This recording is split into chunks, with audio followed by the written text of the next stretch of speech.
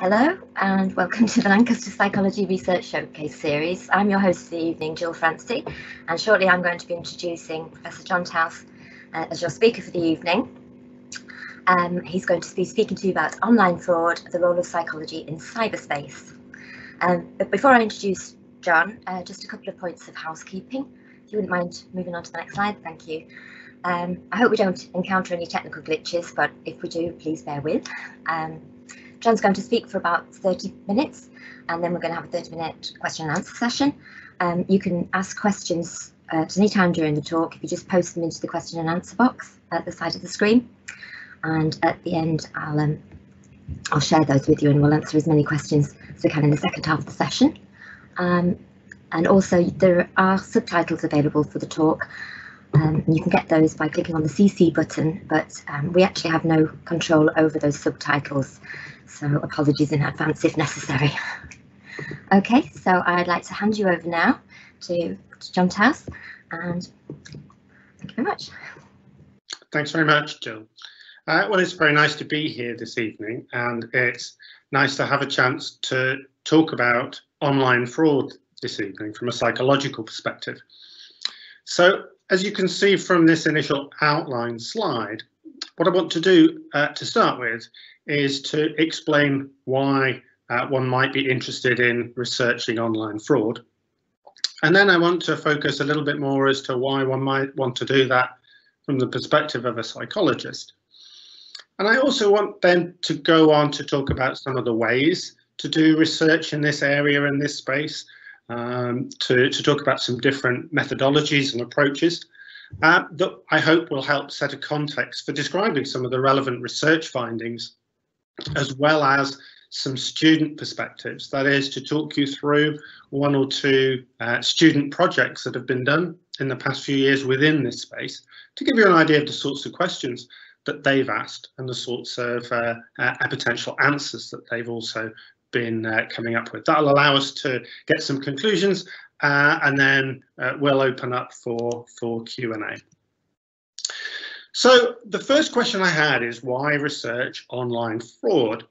And here is a screenshot of a newspaper piece from Bloomberg, and it's not an especially recent piece, but I think it's quite useful in emphasizing that nowadays cybercrime is a very profitable business.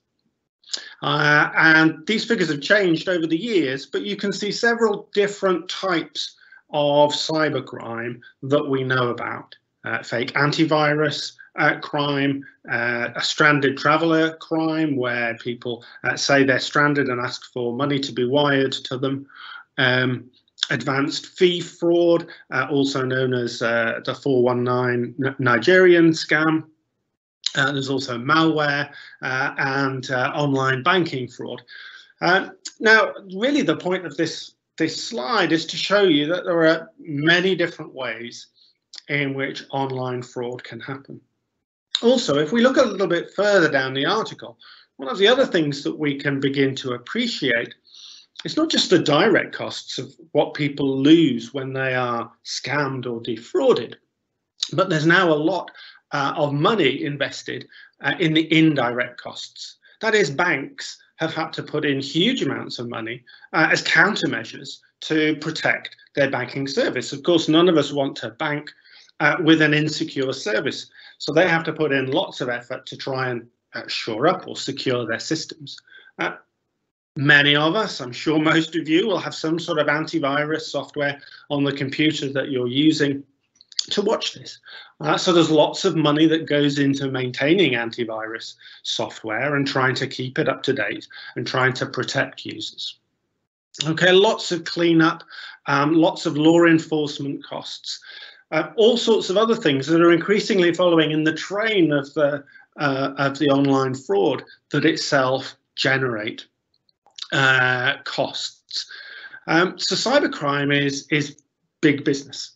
So one of the reasons that I think we want to research it and understand it is to be able to better appreciate and understand this real world phenomenon. As you can see from these slides here, some sorts of cybercrime, and I'm going to be focusing largely, though not entirely, on email phishing. These happen in many different ways. On the left, an article from The Guardian about a university that was hit by a ransomware attack a few years ago. On the right, to illustrate that even big companies like Google and Facebook can be themselves duped.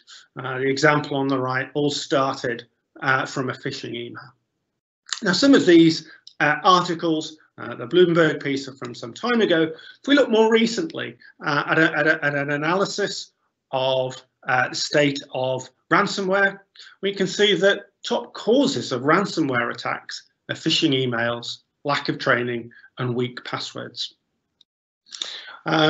So again, we can see even currently, the role of email scams and phishing is important. Again, just from a couple of years ago, Internet Security Threat Report by Symantec. If we look at the section on the right, the top 10 biggest cyber threats to organizations, phishing is #1.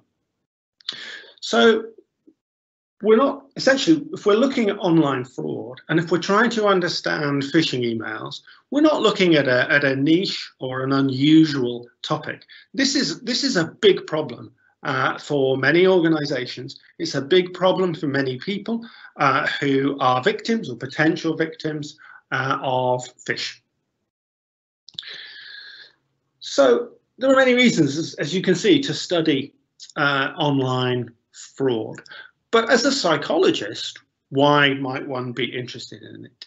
What is it that psychology can offer? Well, one way of addressing this question is to take a quote from a security expert, an insider, who remarked a little while ago that only amateurs attack machines, professionals target people.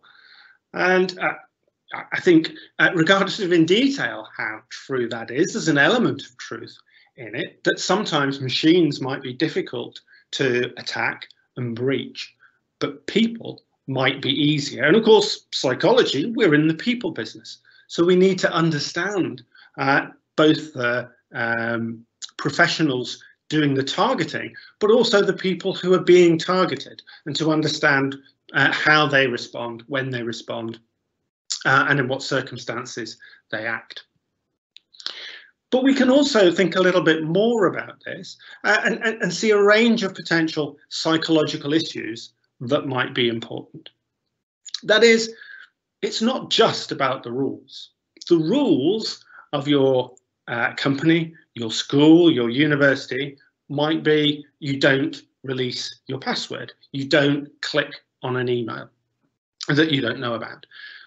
But it's one thing to have those rules. It's one thing to be able to say, I have been told about these rules. We know that not everybody follows the rules. We know that not everybody follows the rules all the time. And we can think about this from a psychological perspective in terms of when people choose or when people think about the rules that are relevant. We can also think about the problem of detecting phishing emails, scam mails, in terms of the fact that people vary in their concentration, their focus, and their deliberation. We don't always pay the same amount of attention. We don't always concentrate and reflect on all the messages we see all the time. Now, again, this is a psychological issue. This is something that psychologists know lots about. So potentially we can look to see whether this is relevant and useful in the online domain. Moreover, another thing that psychologists have studied for a long time is that of individual differences. The fact that maybe not everybody is the same. Maybe not everybody is equally susceptible to fraud attacks. And if we understand individual differences, that might help us understand some of the landscape over which these real world problems are happening. So there are many of these ways that I think psychologists can offer help, advice and insight. Now, another thing that I wanted to point out as we start to think about research into cyber behaviour, and in particular research into email phishing, is this, at least from my perspective, has been very much a team-based approach. At Lancaster, we have a team or a centre called Security Lancaster, which focuses on security and protection services. And it manages to bring together different people who share common interests, but from different perspectives. So I've been able to work with Helen Jones, pictured at the bottom, and Nick Grace to the left on this problem of email phishing. Nick works in the computer science school and can bring a different set of skills and expertise to bear on some of these problems. But more broadly, in some of the issues around cyber behaviour, I've also worked with people such as Awais Rashid at the top left, Bashar Nasebe from OU and Lero in Ireland, as well as working with a PhD student, Matthew Ivory on the right, and also Mark Levine, who gave one of the research showcase talks a few weeks ago. Now, we all have different skill sets. We have different perspectives. And the point that I'm making is in many problems, but I think in particular for cyber behaviour, we can come together in different ways to bring our different skills, to bring our different ideas to bear on a common problem. We all need to know particular things, we all need to have our perspectives, but we can gain a lot by coming together. It is not easy to do all of this research just on your own, and I don't think that's necessarily the ideal way to do it. So many people contribute to these issues. What I also wanted to do was point out that there are also different ways of going about doing research, going about addressing questions that we believe to be important and relevant. In particular, I think cyber behaviour and email phishing in particular show up the value of using a combination of both field research and lab studies. Why do we need field research? That is, why do we need research that is about often real world incidents? Because we need to understand those real life incidents as the basis for thinking about the problems that we experience. Sometimes the events are very rare. They only happen to a very small number of people, or they only happen on a very, very occasional basis. That makes it extremely difficult to do formal research in the lab. It would make it very expensive to bring lots of people into a laboratory environment and test them again and again and again and again until you get an event that you're particularly interested in. But also field research is important in avoiding artificial test conditions, which can potentially at least be an issue in the lab. However, I think we also need laboratory, more focus-based studies. And I don't, by laboratory, just mean the physical environment, but a more general approach of looking at these problems in a much more specific, focused way. Because we can often get much greater specificity and much greater detail from carrying out specific studies. We can ensure that we can accurately measure relevant variables. If we think concentration is important, we can try and manipulate how much concentration somebody can apply to a task. It's much easier to do that in a lab environment than in field research where people are doing their job or carrying out their day-to-day activities. And we can only rely on self-reports, which may not be ideal when certain things do or don't happen. Also, lab studies allow us to manipulate key aspects of risk that aren't always possible in the field. So, as I say, there are different ways of doing research. One thing I don't suggest is that organisations try and test the security of their own workforce, as happened very recently, last month in fact, when, as you can see from this Guardian report, West Midlands trains workers were subjected to an email phishing simulation or exercise from management. This certainly didn't pay off. If you looked at the news reporting of this event, it was clear that this backfired. And one of the points about this is that if the people involved in doing this had looked at the psychological and the interdisciplinary literature, they'd probably have known that.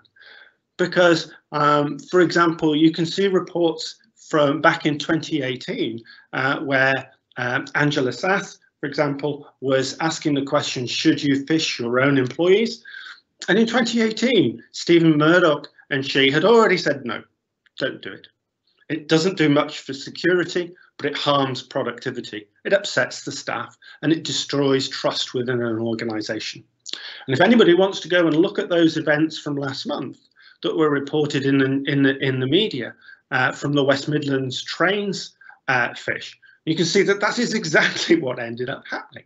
A lot of people got upset, a lot of trust was destroyed, and essentially a lot of harm was carried out. So, of course, when I talk about field research, we're talking about trying to do it carefully, meaningfully, and in a productive way. So, moving on to look at a more laboratory-based study, I want to talk about some work that Helen Jones led, where we tried to identify whether there might be some psychological predictors of susceptibility to email fraud. That is, are there markers or measures psychologically that we can use to accurately predict whether somebody will miss an email that is fraudulent? And we asked a number of people to make a series of judgments about a set of emails. Some of them were legitimate emails, some of them were phishing emails. And we had, as I say, over 200 people respond to this task. And you can see that if you just look at the descriptive performance, that people make mistakes. So the number of correct responses out of 36, the average was 24. In particular, the number of phishing emails that were correctly identified as phishing out of 18 was about 12. Performance is not great. Performance is really not great if we realise that in the real world it only takes one missed detection. That is, only one email that is a phish to be thought to be legitimate that could affect that individual or the organisation for which they work. So we can see that people aren't that good at this task, and also we can see that not everybody is the same. In fact, if we take the different messages that we had, and I've shown here in blue the legitimate messages that we'd used examples of, as well as a series of phishing emails that we'd accumulated over a period of time. Those are shown in red. We can see that some of these messages, as you might expect, also vary in terms of whether people regard them as legitimate, giving them lower numbers, or fraudulent or phish, giving them higher numbers. Sorry, I said that the wrong way around. The phish numbers are the smaller ones. And you can see that the red dots show on the whole, people regard phishing emails as less legitimate, but some are better spoofs of real messages than others. And some phishing messages seem more legitimate than some legitimate messages do. So there is overlap. Some messages people do seem to be quite vulnerable to misclassifying. Now, as well as asking people to make these judgments on emails, we also had a number of psychological tasks that measured constructs that we were interested in, such as people's ability to inhibit certain responses or be distracted by responses.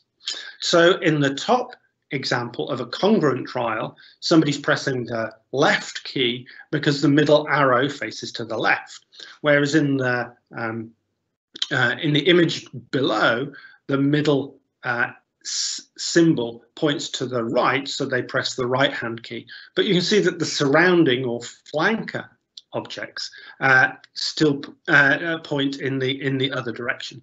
And we know through a wide psychological literature that these incongruent trials can be harder than the congruent trials, but we can also get a measure of how much distraction people experienced from the incongruent rather than the congruent trials.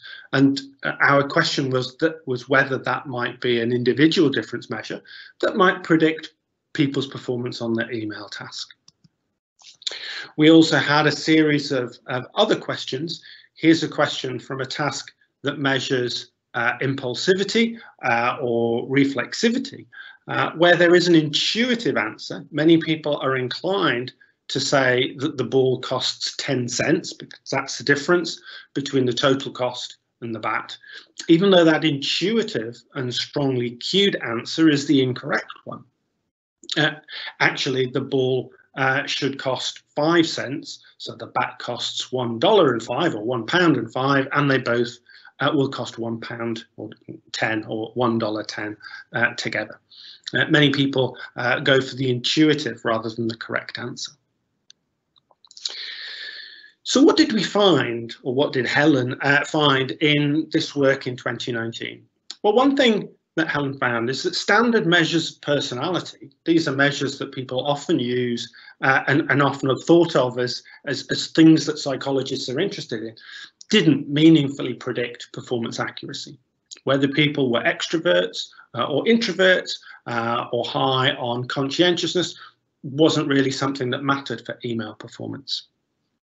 Measures of intuitive or reflexive thinking, people's ability to answer that bat and ball problem, did predict reliably and systematically performance. It didn't offer a huge amount of prediction, but it did do so systematically to some extent. Also, a self-report measure of risk-taking behaviour also predicted performance a bit. So what that shows was that we were able to start beginning to hone in on some psychological factors that may be relevant, as well as some psychological factors that maybe just aren't important for a task like this. But of course, one of the things that you might be thinking, one of the things that we thought about quite a bit, was whether an email legitimacy judgment task, that is presenting a series of emails and saying, do you think this one is fish or a legitimate one? Do you think this one is fish or a legitimate one? Is that really a valid measure of risk susceptibility in a more everyday environment?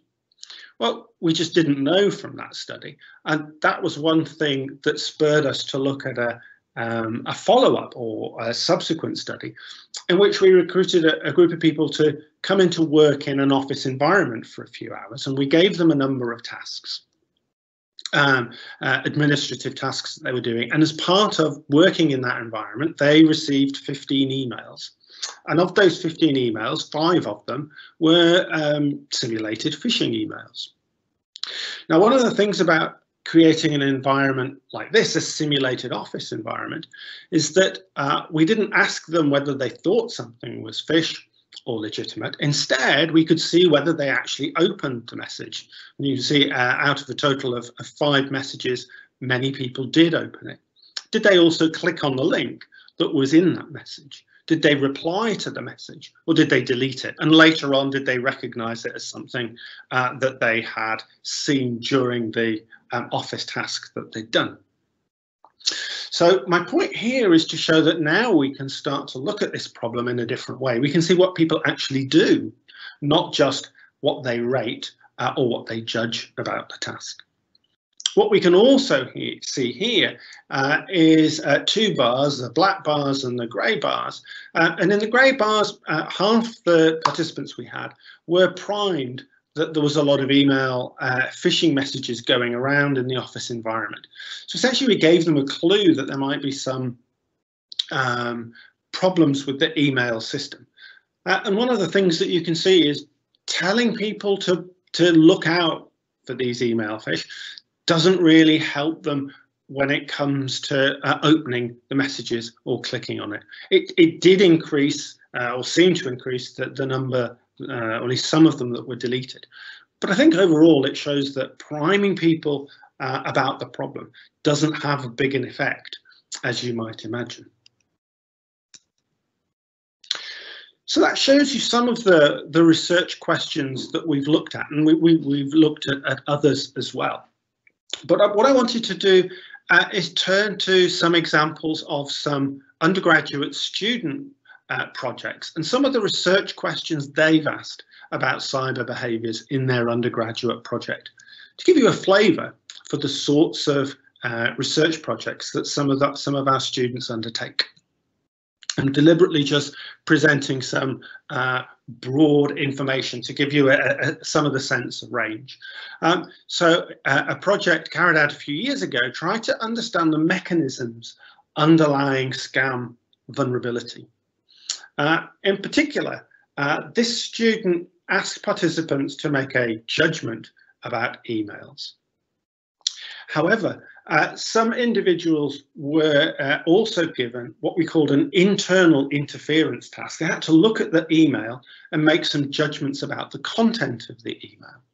A third group had some external interference. They were listening for some key stimuli that they were to respond to, simulating somebody listening to an office conversation rather than necessarily focusing on the emails themselves. So the different sorts of distraction.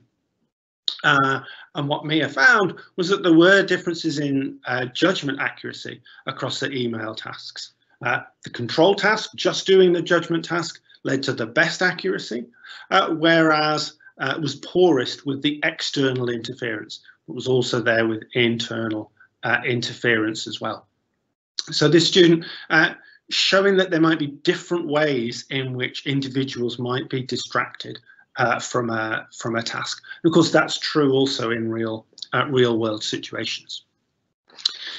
In a different project, Megan has looked at training for phishing awareness, in particular taking advantage of differences that we know about through the psychological literature in massed learning, that's really cramming for your exam the day before, and distributed learning, the same amount of study time but breaking it up, say, over successive days. So you either try and learn everything in 1 hour the day before an exam, or over 6 preceding days you study something for 10 minutes at a time. So the total amount of study time is the same.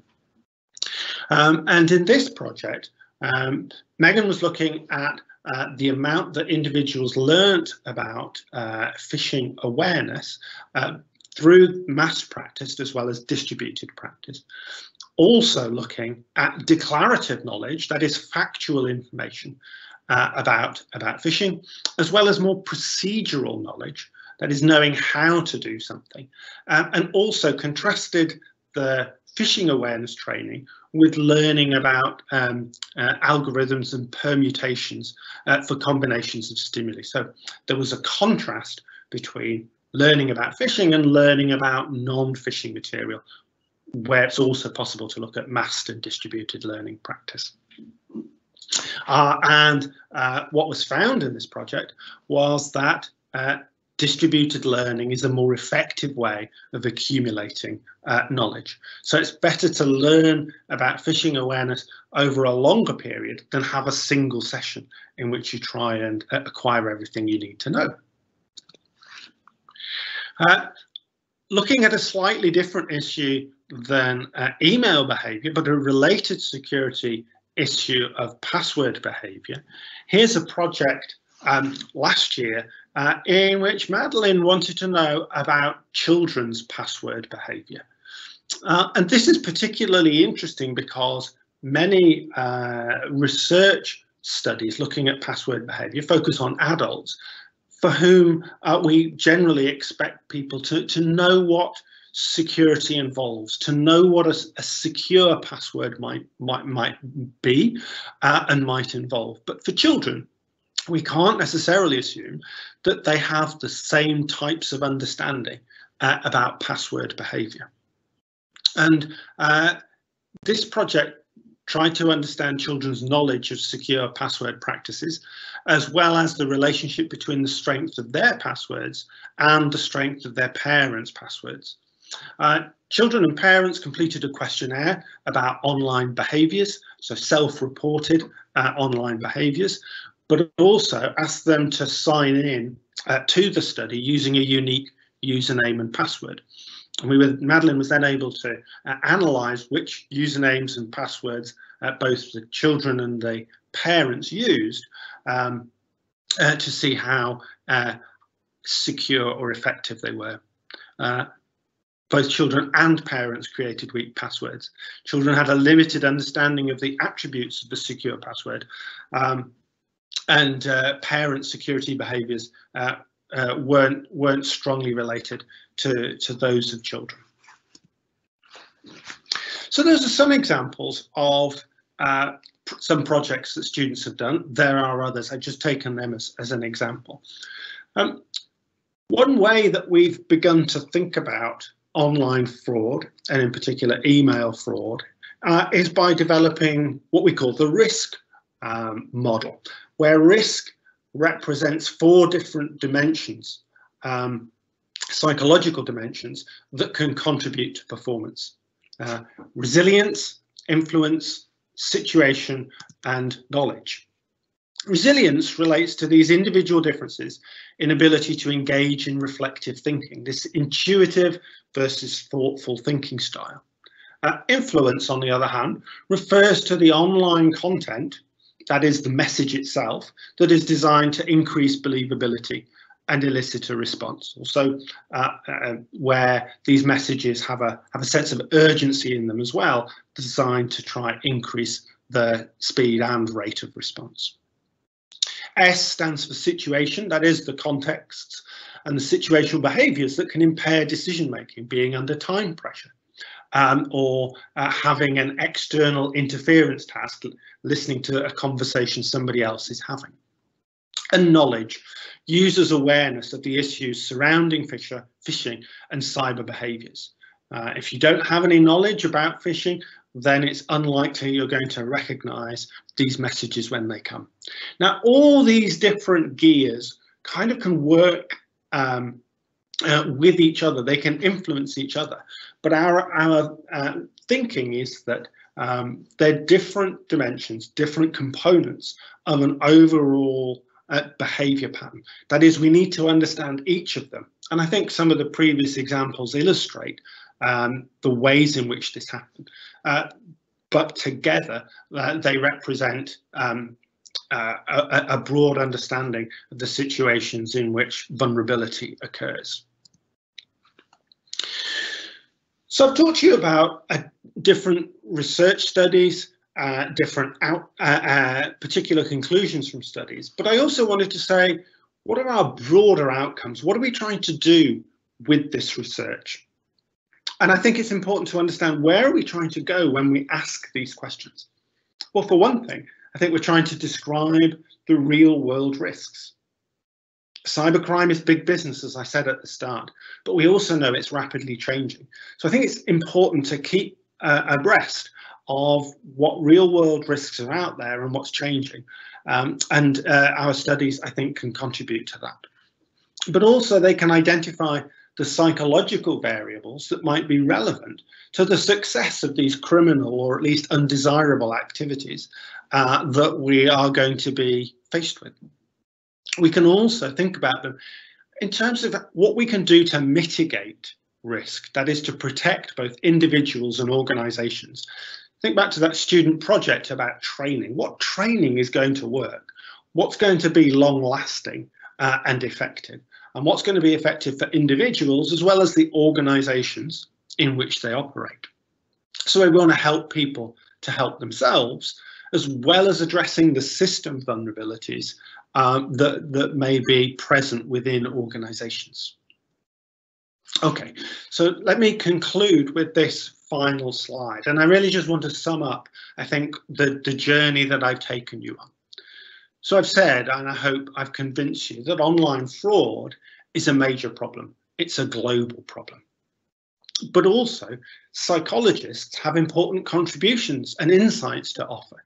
This isn't just a technical issue, but it involves people. It involves people who are on the receiving end, potentially, of online fraud. And we need to understand how people handle it and the times in which they're most vulnerable. Moreover, cyber behaviour offers psychologists an opportunity to test and evaluate theories and hypotheses about psychological behaviours. So not only can we bring our models of behaviour and apply them in cyberspace. But we can also take those cyber events and phenomena and match them back to the theories to see whether they might work in different environments, online and offline and so on. And hopefully I've also convinced you that online fraud in cyberspace is a good example of where converging evidence is important. Field work, lab work, looking at different ways of tackling the same question in order to get hopefully solid answers. It's also a good example of where teamwork is important, where people with different skill sets can come together to help address these problems. And also a good example of where students can get involved. They can understand through the real world problems why you might be interested in this, and that can help them when they're armed with interesting psychological questions to carry out their own research projects and find out novel findings themselves. Okay, thank you very much. Thank you very much, John. That was really interesting, and we've got some really good questions that have come in as well for you as well. So just to kind of go back to that very last point that you made about the students, how can they get involved? One person has asked, is the training learning study done with students, and any idea what would happen if you train children or older adults? Okay, yeah, thank you for the question. So that study was done with other students. Many, not all, but many of our student projects are done that way. And I think you're right.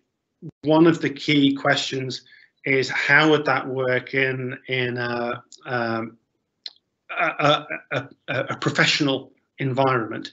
Now that the student had got the phishing materials from a German lab that are also interested in some similar questions from a more technical computer science perspective, so they're interested in also in some of these questions about workplace settings. So I think it's a really good question, and I think there are different answers to how you might go about doing that training in ways that actually engage the employees and help them understand the problem so that they can also become part of the organisational solution.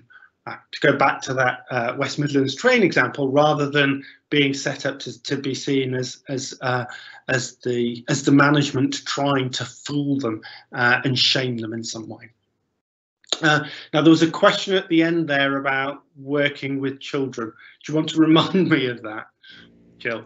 Yeah, they just asked, and what would happen if you train children or older adults? Do you think you would get different results? I think it was the masked versus the distributed learning.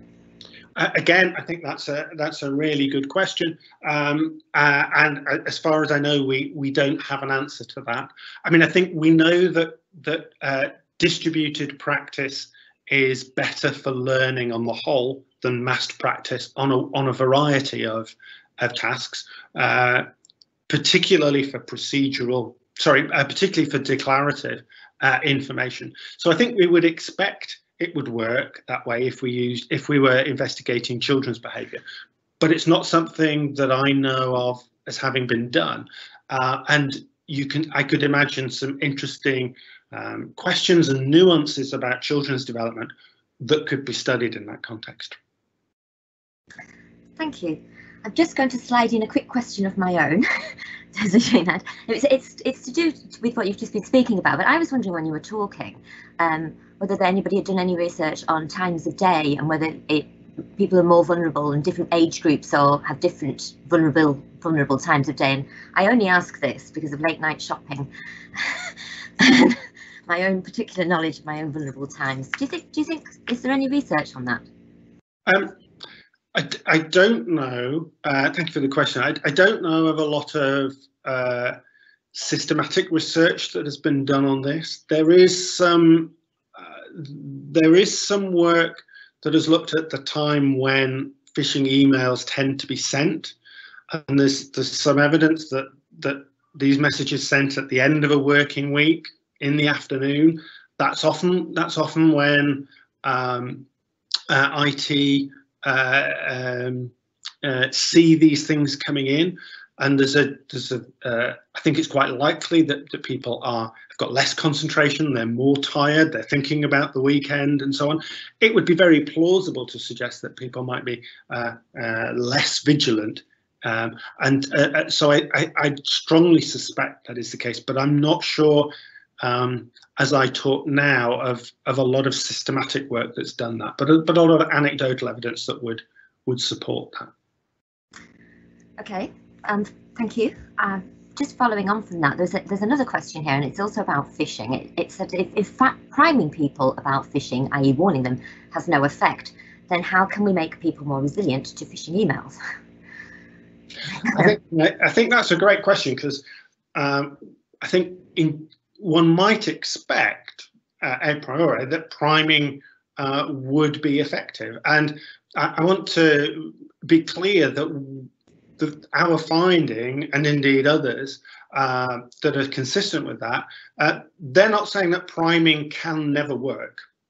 I think there's an important distinction between saying that they don't always work, or they don't, or priming doesn't work all the time, rather than it never works. So in this study carried out by another group interested in cyber behaviours that finds that priming can work over some time intervals.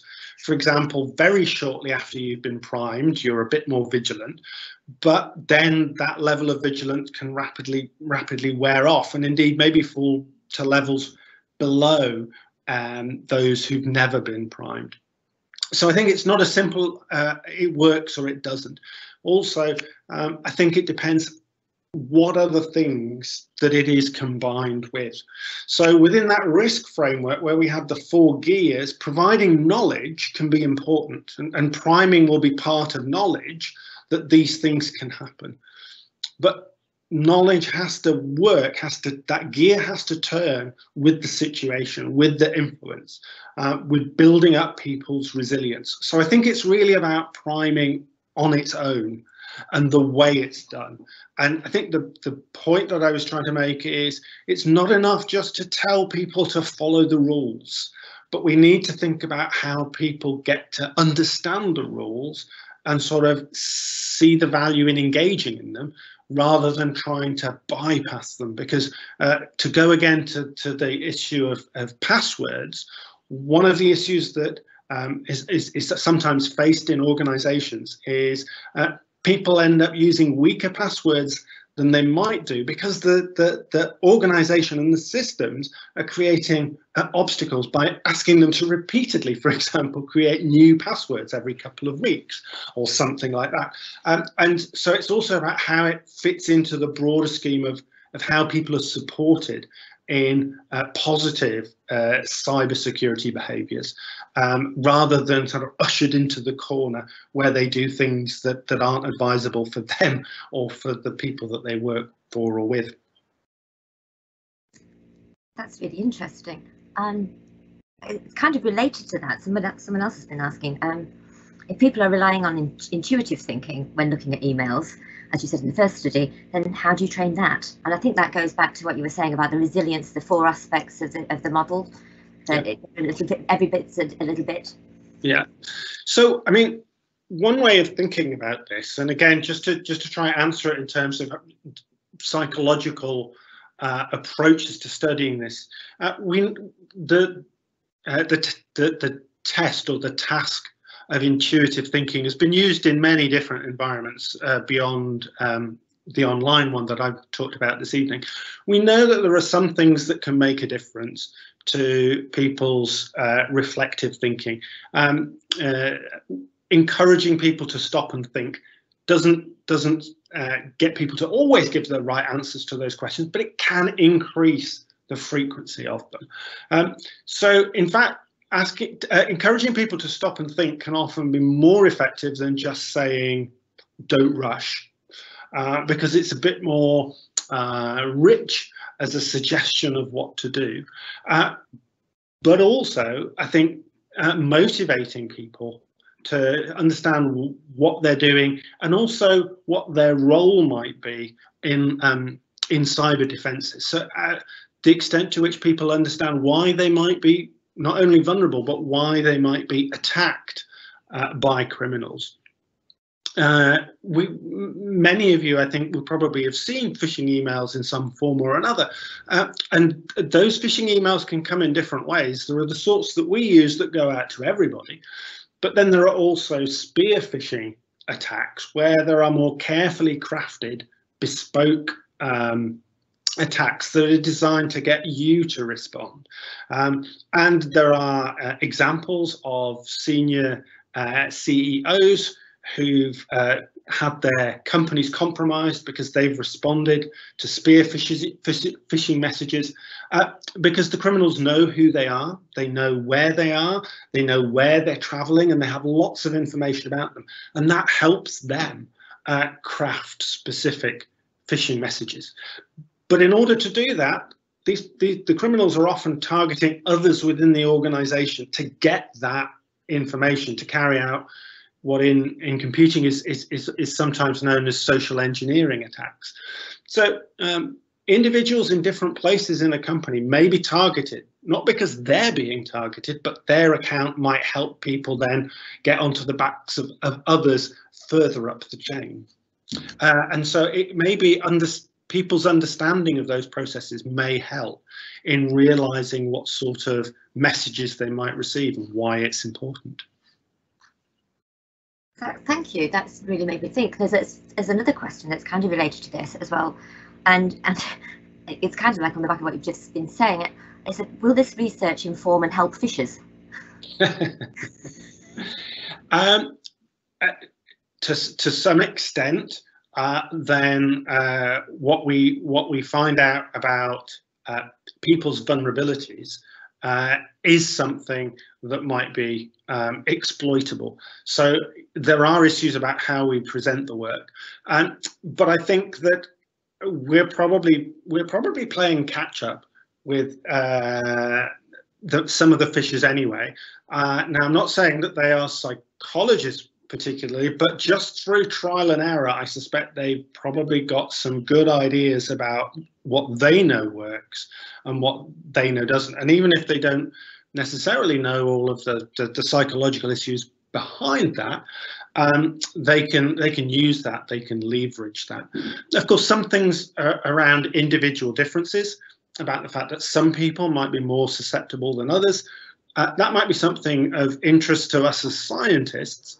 That might not be terribly relevant to the fishers who are just sending out messages en masse.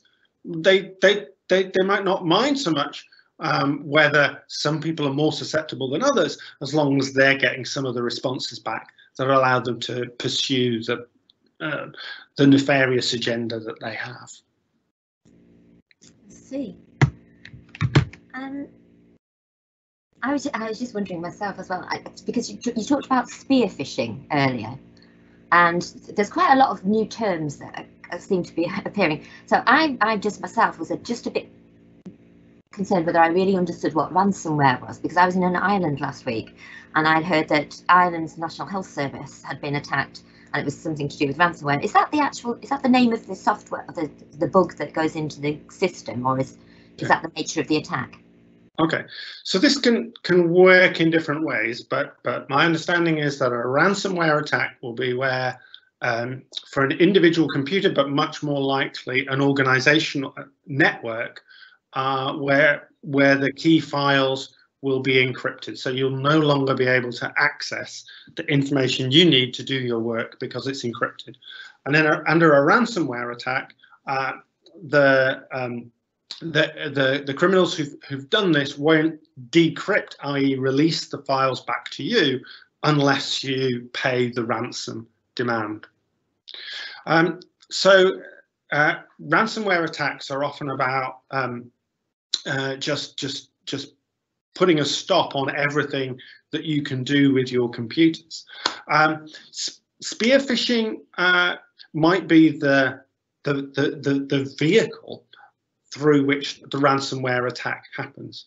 So it might be a phishing email or a targeted email to particular individuals that provides the criminals with the account information that allows them to log into the system to then put their viruses or do the other, be able to just get in to look around the system to do the things that they want.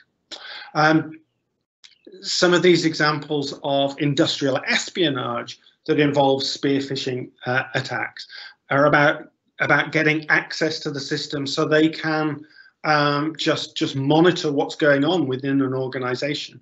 And one of the cases a few years ago of industrial espionage involves finding out about a company and a very large multinational merger where they were able to find out what that company was doing, what offers it had, you know, what the issues were that they could leak, that they could sell to different parties, that could disrupt that merger that was designed to go ahead. So in that case, just being able to get into a system just to spy, just to watch, might be the goal. In other cases, it might be to just bring the system to its knees so that they could impose a ransom and say, you'll never get your files back unless you pay this money.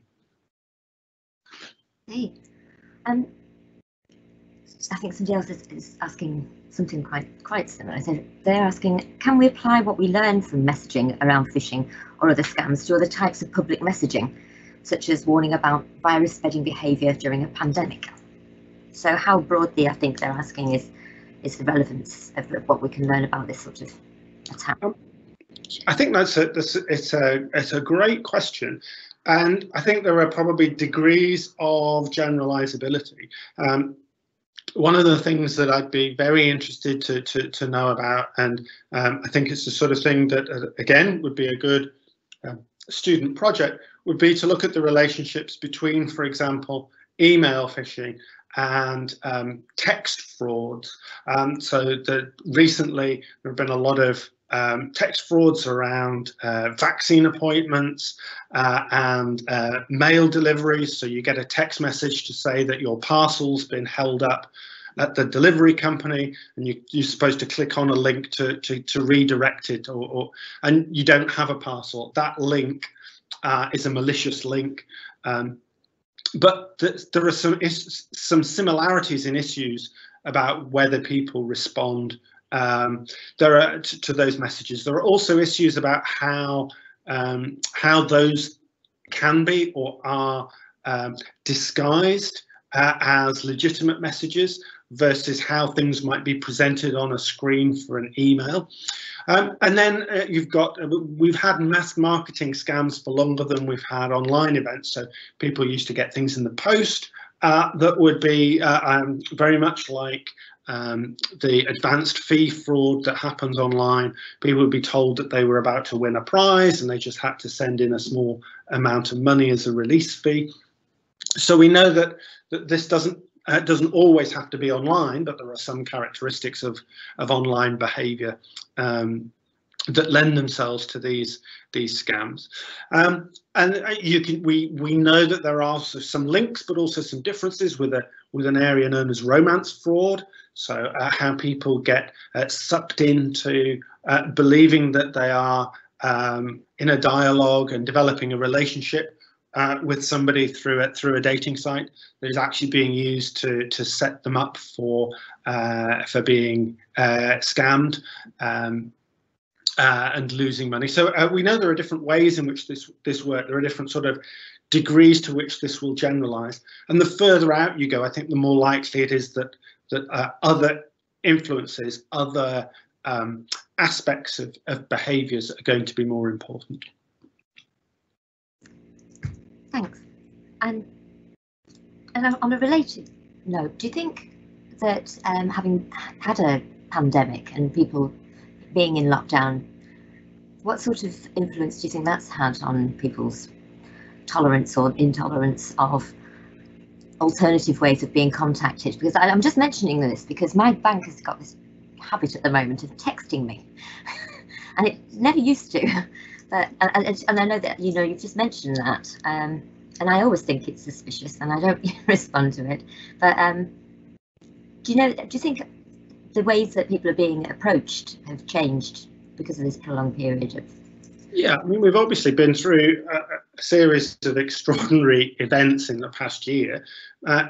many people have moved online, doing things that they might not have done, or at least not to the same extent beforehand.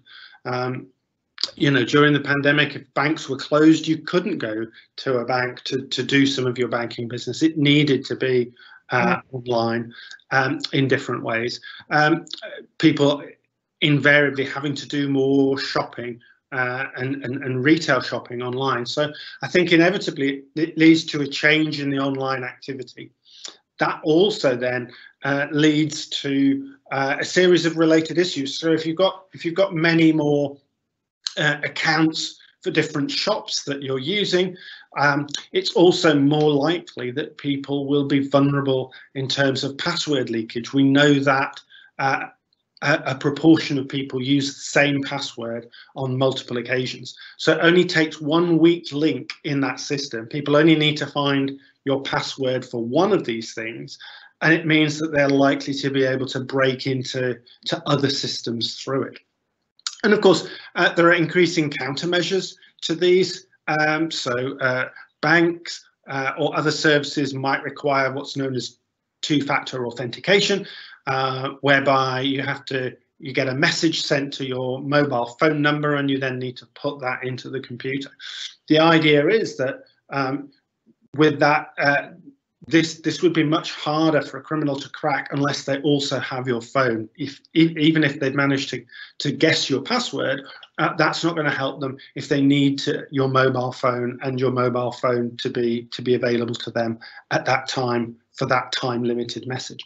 So we've got a series of countermeasures and systems that are trying to preserve security and keep us safe at the same time that people are constantly trying to exploit the systems that we're all using.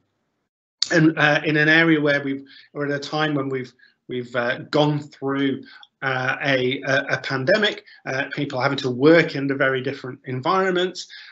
People are under a lot of stress from just the environment in which we found ourselves, as well as all the changes that have had to happen because of that, working from home, for example. I think it's inevitable that all those changes can affect how resilient we are, and how vigilant we might be at various points along the way.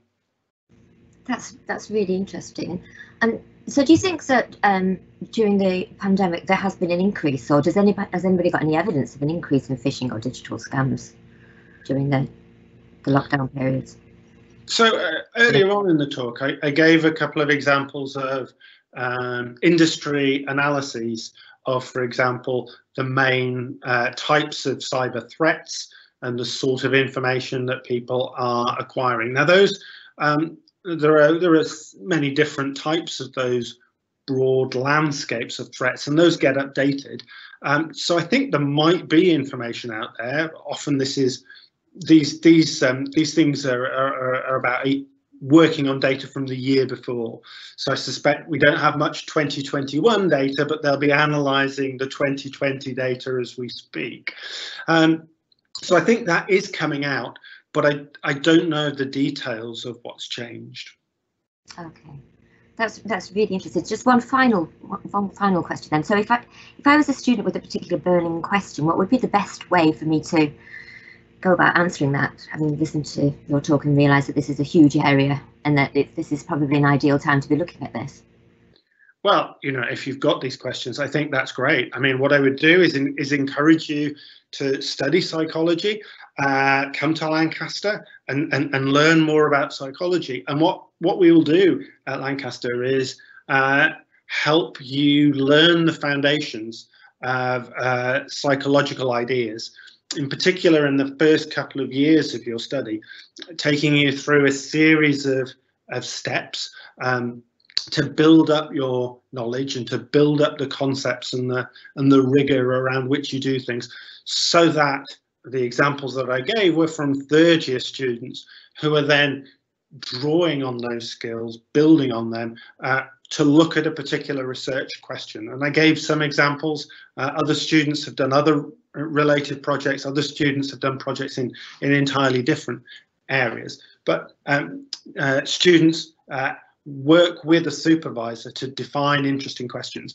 and identify good, effective ways of trying to address them, so they can carry out what's hopefully for them going to be an interesting and exciting project. Okay, so thank you very much, John. That was really interesting, and I think we've got some really good questions. Certainly did. So thank you for all those questions. Yes, thank you very much for everybody. And just to let everybody know that next week we've got Dr. Francesca Citron talking about emotion, language and aesthetic perception, the impact of a powerful lead. And if you want to watch this video or watch this seminar again, it's available. Well, you can look at the research, the showcase series on the website. And just wish you all a very nice evening. And thank you again, John. That was really, really lovely. Thank you very much. Thank you as well, Jill, and thank you to the audience.